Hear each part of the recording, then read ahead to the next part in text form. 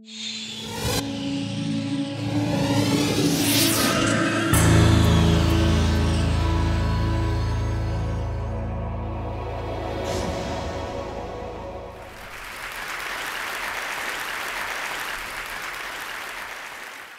live in a remarkable time, the age of genomics. Your genome is the entire sequence of your DNA. Your sequence and mine are slightly different. That's why we look different. I've got brown eyes, you might have blue or gray. But it's not just skin deep. The headlines tell us that genes can give us scary diseases, maybe even shape our personality or give us mental disorders. Our genes seem to have awesome power over our destinies. And yet, I would like to think that I am more than my genes. What do you guys think? Are you more than your genes? Yes? I think some people agree. I think some people agree with me. I think we should make a statement. I think we should say it all together. All right? I am more than my genes all together. I am more than my genes. What am I? I am my connectome. And since you guys are really great, maybe you could humor me and say this all together too? Right? All together now. I am my connectome. Oof, that sounded great. You know, you guys are so great. You don't even know what a connectome is, and you're willing to play along with me. I could just go home now. Well, so far, only one connectome is known, that of this tiny worm. Its modest nervous system consists of just 300 neurons.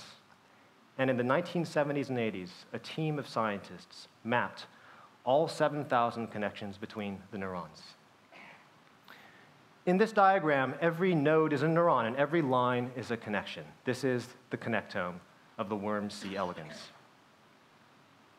Your connectome is far more complex than this, because your brain contains 100 billion neurons and 10,000 times as many connections.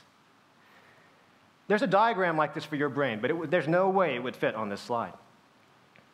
Your connectome contains 1 million times more connections than your genome has letters. That's a lot of information. What's in that information? We don't know for sure, but there are theories. Since the 19th century, neuroscientists have speculated that maybe your memories, the information that makes you you, maybe your memories are stored in the connections between your brain's neurons. And perhaps other aspects of your personal identity, maybe your personality and your intellect, maybe they're also encoded in the connections between your neurons. And so now you can see why I proposed this hypothesis, I am my connectome. I didn't ask you to chant it because it's true. I just want you to remember it. And in fact, we don't know if this hypothesis is correct because we have never had technologies powerful enough to test it. Finding that worm connectome took over a dozen years of tedious labor. And to find the connectomes of brains more like our own, we need more sophisticated technologies that are automated, that will speed up the process of finding connectomes. And in the next few minutes, I'll tell you about some of these technologies which are currently under development in my lab and the labs of my collaborators. Now, you've probably seen pictures of neurons before. You can recognize them instantly by their fantastic shapes. They extend long and delicate branches, and in short, they look like trees. But this is just a single neuron. In order to find connectomes, we have to see all the neurons at the same time.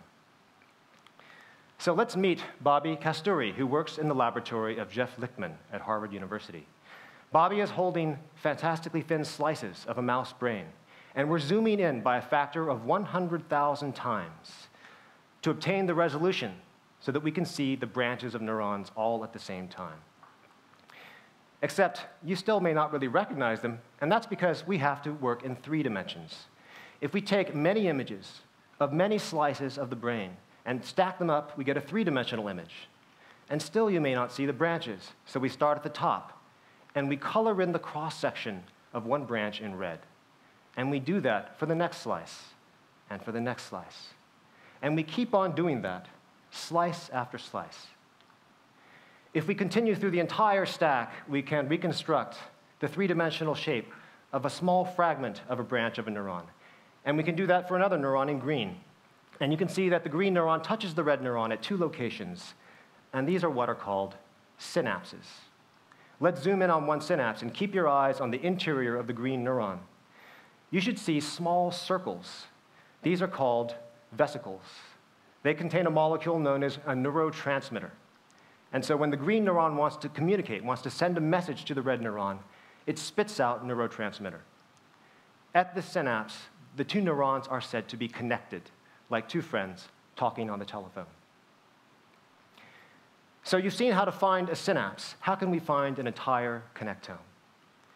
Well, we take this three-dimensional stack of images and treat it as a gigantic three-dimensional coloring book. We color every neuron in a different color, and then we look through all of the images, find the synapses, and note the colors of the two neurons involved in each synapse. If we can do that throughout all the images, we could find a connectome. Now, at this point, you've learned the basics of neurons and synapses, and so I think we're ready to tackle one of the most important questions in neuroscience. How are the brains of men and women different? According to this self-help book, guys' brains are like waffles. They keep their lives compartmentalized in boxes. Girls' brains are like spaghetti. Everything in their life is connected to everything else. You guys are laughing, but you know, this book changed my life.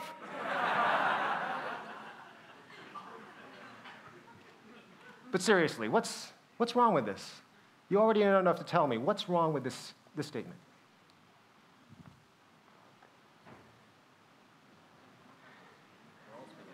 It doesn't matter whether you're a guy or girl.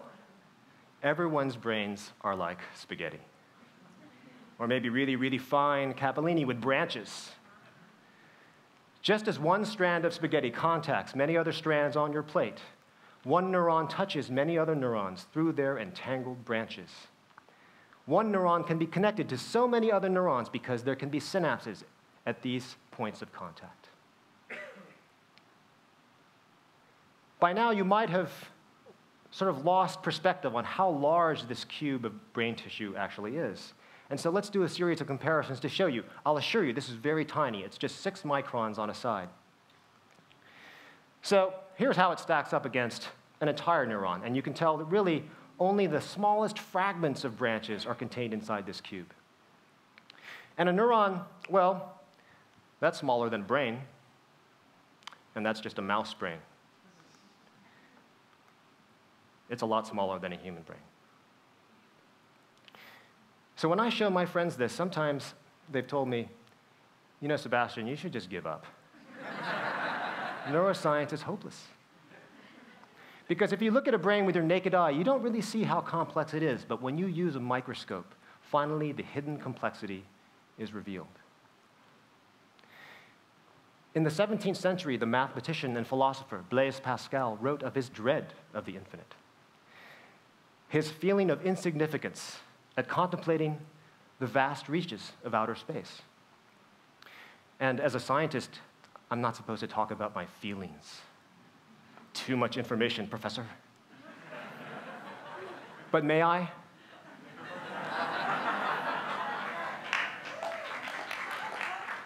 I feel curiosity, and I feel wonder, but at times I have also felt despair.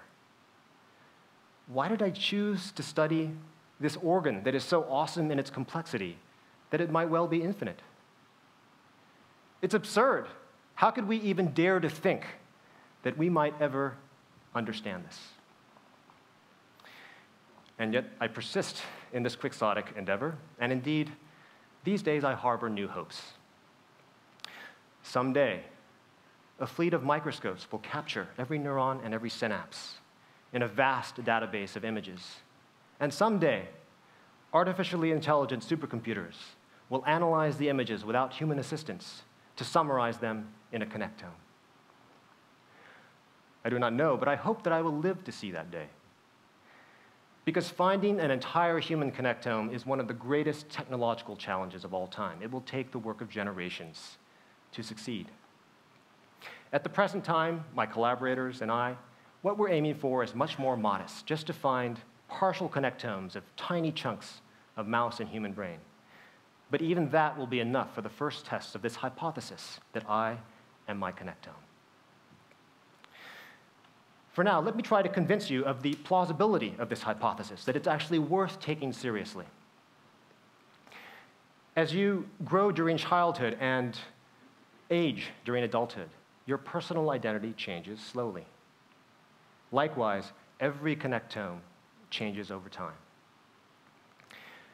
What kinds of changes happen? Well, neurons, like trees, can grow new branches, and they can lose old ones. Synapses can be created, and they can be eliminated. And synapses can grow larger, and they can grow smaller.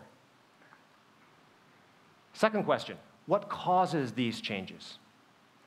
Well, it's true.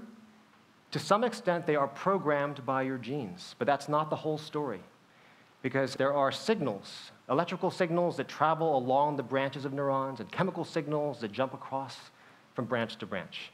These signals are called neural activity. And there's a lot of evidence that neural activity is encoding our thoughts, feelings, and perceptions, our mental experiences.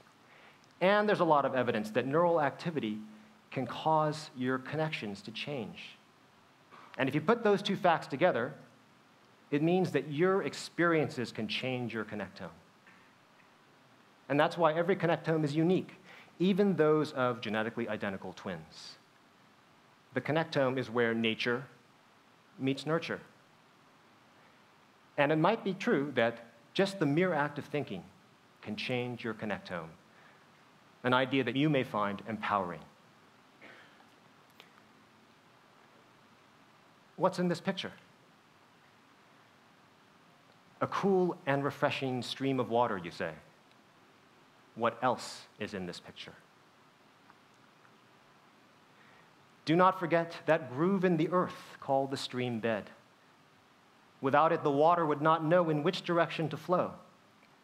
And with this stream, I would like to propose a metaphor for the relationship between neural activity and connectivity. Neural activity is constantly changing. It's like the water of the stream. It never sits still. The connections of the brain's neural network determine the pathways along which neural activity flows. And so the connectome is like the bed of the stream. But the metaphor is richer than that, because it's true that the stream bed guides the flow of the water. But over long time scales, the water also reshapes the bed of the stream. And as I told you just now, neural activity can change the connectome. And if you'll allow me to ascend to metaphorical heights, I will remind you that neural activity is the physical basis, or so neuroscientists think, of thoughts, feelings, and perceptions. And so we might even speak of the stream of consciousness. Neural activity is its water, and the connectome is its bed. So let's return from the heights of metaphor and return to science. Suppose our technologies for finding connectomes actually work. How will we go about testing the hypothesis, I am my connectome? Well, I propose a direct test. Let us attempt to read out memories from connectomes. Consider the memory of long temporal sequences of movements, like a pianist playing a Beethoven sonata. According to a theory that dates back to the 19th century, such memories are stored as chains of synaptic connections inside your brain. Because if the first neurons in the chain are activated, through their synapses they send messages to the second neurons, which are activated, and so on down the line, like a chain of falling dominoes. And this sequence of neural activation is hypothesized to be the neural basis of those sequence of movements. So one way of trying to test the theory is to look for such chains inside connectomes. But it won't be easy because they're not going to look like this. They're going to be scrambled up. And so we'll have to use our computers to try to unscramble the chain. And if we can do that, the sequence of the neurons we recover from that unscrambling will be a prediction of the pattern of neural activity that is replayed in the brain during memory recall. And if that were successful, that would be the first example of reading a memory from a connectome.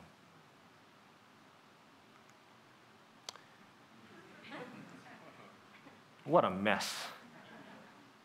Have you ever tried to wire up a system as complex as this? I hope not. But if you have, you know it's very easy to make a mistake. The branches of neurons are like the wires of the brain. Can anyone guess what's the total length of wires in your brain? I'll give you a hint, it's a big number. I estimate millions of miles, all packed in your skull. And if you appreciate that number, you can easily see there is huge potential for miswiring of the brain.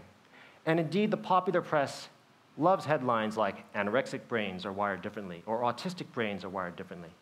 These are plausible claims, but in truth, we can't see the brain's wiring clearly enough to tell if these are really true. And so the technologies for seeing connectomes will allow us to finally read miswiring of the brain, to see mental disorders in connectomes. Sometimes, the best way to test a hypothesis is to consider its most extreme implication. Philosophers know this game very well. If you believe that I am my connectome, I think you must also accept the idea that death is the destruction of your connectome. I mention this because there are prophets today who claim that technology will fundamentally alter the human condition and perhaps even transform the human species. One of their most cherished dreams is to cheat death by that practice known as cryonics. If you pay $100,000, you can arrange to have your body frozen after death and stored in liquid nitrogen in one of these tanks in an Arizona warehouse, awaiting a future civilization that is advanced enough to resurrect you. Should we ridicule the modern seekers of immortality, calling them fools, or will they someday chuckle over our graves? I don't know. I prefer to test their beliefs scientifically. I propose that we attempt to find a connectome of a frozen brain. We know that damage to the brain occurs after death and during freezing. The question is, has that damage erased the connectome? If it has, there is no way that any future civilization will be able to recover the memories of these frozen brains. Resurrection might succeed for the body, but not for the mind. On the other hand, if the connectome is still intact, we cannot ridicule the claims of cryonics so easily. I've described a quest that begins in the world of the very small and propels us to the world of the far future. Connectomes will mark a turning point in human history.